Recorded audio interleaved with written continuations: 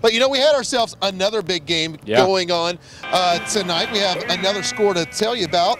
West Orange Stark and Liberty. Going down to Dan R. Hook Stadium. You know, West Orange Stark trying to bounce back after the loss against Silsbee.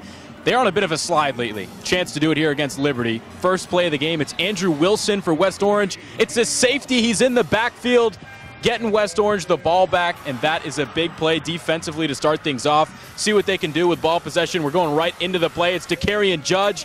He's got a gang of tacklers trying to bring him down, but it's not going to happen here. He's all the way down to the end zone, in for the score.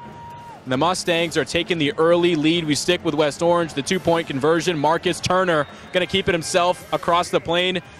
Tack on two more. West Orange again on offense. This time, Raymond Mallet, number 20, right up the gut. He's across for 6 more.